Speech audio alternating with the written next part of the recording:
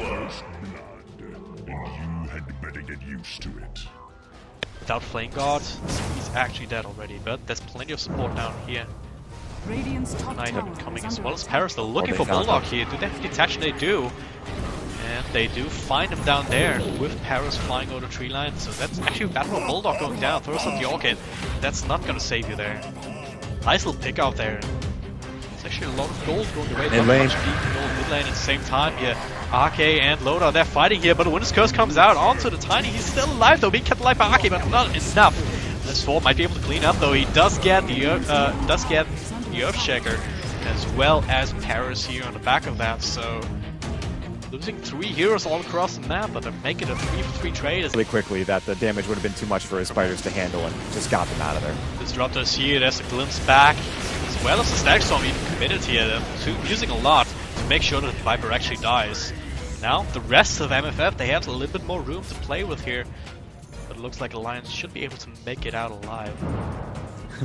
An unfortunate Sentry Ward for Alliance. They drop it down, or at least Monkey Freedom Fighter's Sentry Ward. They drop it to check the Spider or the Broodmother, and instead they find an Observer Ward. So they're not going to be able to de-ward that now. Oh man, he doesn't have Flame Guard up and running. He's silenced up, takes one lot of damage, but oh, nice Splinter Blast. Actually bring down the Disruptor down first, and the line is 4. Also very low as the teleports come in. He will be able to get mad, as well as the tower, but he will die at the same time. Relocate came in from Ake though, and they will finish off the Winter Wyvern with another Infest Spiderlings, whatever the hell that kills them. Coming from Alliance, they don't even need to relocate on top of their target. They can go a fair distance away and just look for those blinks. But another big thing here is they can blink forward and toss back. But I'm in trouble now. Matt though jumps right into the Static Storm, and now the Winter's Curse. They have enough follow here. Loda dropping very low, but Aki is untouched in the backlines. He's tanking up so much, but with 5 heroes inside of MFF, there'll still be enough to bring him down. But at what cost? Bulldog is taking the tier 2 down bottom. And there's 4, he has an Industry, he's coming in from behind, not quite sure if he can find an angle though. There's the buyback now, they want to take this fight. Midas are isolated on the wrong side of the map. Ekoslan actually committed, and he's still being kept alive by Arke. As Matt is out of mana now, Loda comes back in, that'll be a dead Ember Spirit for sure. They don't lose another hero down there even. Actually, never mind, they lose as 4. Necromancer Doom dropped very, very low with the Doom committed as well. Yeah, Doom was committed. That will gimp you very heavily in the later parts of the game. Raxes up at sub 20 minutes are really sought after. See what's happening now here. Sing Sing, he does get the Doom onto Loda on the back of that Shadow Blade. He's actually even being blocked off by the Fissure, but Ake coming in here, healing him up, giving him extra movement speed. I might fall here with a zip in, but now Midas glimpses back mad. Ake might still die here to be denied, and he will, but that's a small price to pay if you consider what's happening down in the bottom lane here. Paris can't really help, so more teleports have to come in. Bulldog dropping very low now. Even they get the vision for the Winter's Curse, but there was 4 hero rotation. You get 2 heroes across the map, which all things considered, great for them, but they weren't quite able to do so, and Bulldog will leave pretty empty-handed. Yep. They know them. There's a double stun here, plus the Avalanche on 2 of them. They're dropping so low. Static Storm on top of them. Glimpse back. Should be there. Time needs it as well.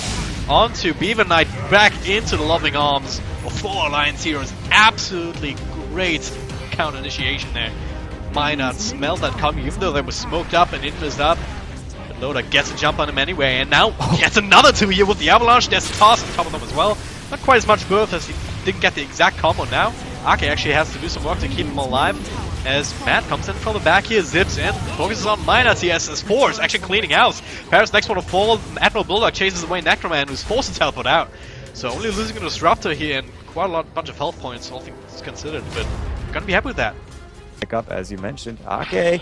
The Arena Shadow's not much more than that. Actually, the Glimmer Cape should be coming out pretty soon for him as well in the mid lane.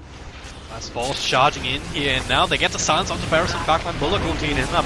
Meanwhile, Beaver Knight caught with a stun inside the Static Storm. Loda and Ake relocating in to bring down the Stoom. S4 actually dies, denies himself at the last second. Now Necroman caught with a stun here. Yapso gets the extra slam, not really doing too much.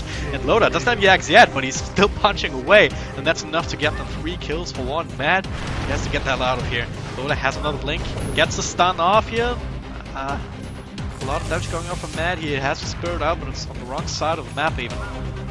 Chase him to the ends of the earth if they have to. Yeah, if they can get some vision on him, they can just glimpse him back. They actually put... Oh man. He gets it. Wait, they get him! They get him. He's going to go ahead and remnant back, though. He should be fine. Still a vision of him, but... Base to top off the HP, but this works really well, too, and it means that Monkey Freedom Fighters can't just push in and try to take advantage of the lack of a Tiny. So really well played from Ake as they make their way up to the high ground again. Walk on the front line, see if they can get this on when Ake is there to try and help him out. Soundouts and Echo. Nice ultimate here from Minus, catching Beaver Knight and Mad, who's being bursted down. Nice Echo Slam though from Yapsa coming in from back, finishing up the Leshrac, but there's only so much you can do. Bulldog here in front line, he's having no fear whatsoever right now. As the zip in comes Mad, who wants to kill the spider, but doesn't have the damage. Necroman coming in here to try and help, but that was a mistake here. He will fall immediately to the burst combo from the Blinking and Tiny. Now Heroes down, buyback on Yapso, but that's about it. Glimpse back here outside of the bounds of the base here. Paris will keep himself alive a little bit with the Glimmer Cape as well as the Oxy Burn, or at least try to here. As Admiral Bulldog though. Yeah, he's still alive though thanks to the Cold Embrace, but he will finally fall. Mad, only one left alive, has to retreat here. Yep, 3 dead with no buyback, and the racks will just drop to Alliance. Have the capability of going after and contesting this Roshan, and oh man, 10 seconds. Oh, there's a glimpse back into the Snacks, don't want to beat my Knight. So we might not see, but the relocate comes in, and yeah, Sing Sing. Not long for the world here, despite it. They just hit him with a tether, and he continues to hit the racks. There's very little they can actually do about this. Kind of have to do Make at this point, right? I mean, he's the one that's keeping him alive, but then as free to roll, Minus is free to drop his stuff. It's really hard. Red herring right now. They're going to try to go in for the initiation, but they won't catch anyone. Now they glimpse back. Demon Knight actually walks right into it, and that's actually Disruptor going down, but they only use the spells loader now. He still has the Aegis, and nice Echo Slam here. And now if Ake dies, that's all of a sudden gets a little bit harder. Bull here tries to do what he can on top of that BKB. S4 comes back, and that'll be the Earthshaker going down to suppress the MFF that's getting through the wind. Paris will get caught, save for Necroman as that tiny stone.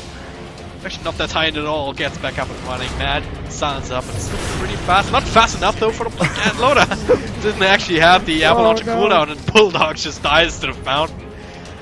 Oh my god. That was cheeky. That was just silly. But yeah, what can they do? I mean, they already took the racks, the range racks now. Next one to fall. They can actually take the top racks because the tier 2 is still running, so. Okay, so that was the fights. These are the biggest players. These guys are your cores, and they're the ones that need to make the perfect fight happen. Matt, he's just a little bit of follow-up damage, but I have to emphasize a little bit because that's all he is. He's not anything major at the moment. He's going to need 1 or 2 more items before he even starts making a sizable impact. In fact, he could just be dead again here. Nope. Loader comes in, blinks across, does actually miss the avalanche. There's the BKB on top of the Doom, and he just doesn't care. He doesn't even have an Aegis now, or any help coming. What is... Okay, Necroman gets isolated in the back here trying to fight up as Loader finally decides that would be maybe a good idea to get that out. Ake is there, and that's got the relocate back to, not even back to base, back up top. And the fight rages on. S4 still cleaning house. Rear's down already. Bulldog there does have a basher, and that'll be the Embersburg going down. Beaver Knight next. No buybacks, and this is GG, just like that. Didn't even need the Aegis. Loader was just like, hey, look at me, try to kill me, I dare you. Well, that was exactly going back to what we were talking about earlier. No matter what they do, right? If they drop the Doom on Loda, the IO just comes in, Ake just comes and saves them. So they really did not have a good target for the Doom, but that was as good as ever they could have taken. And unfortunately, they make a fatal mistake trying to defend their tier 2 tower.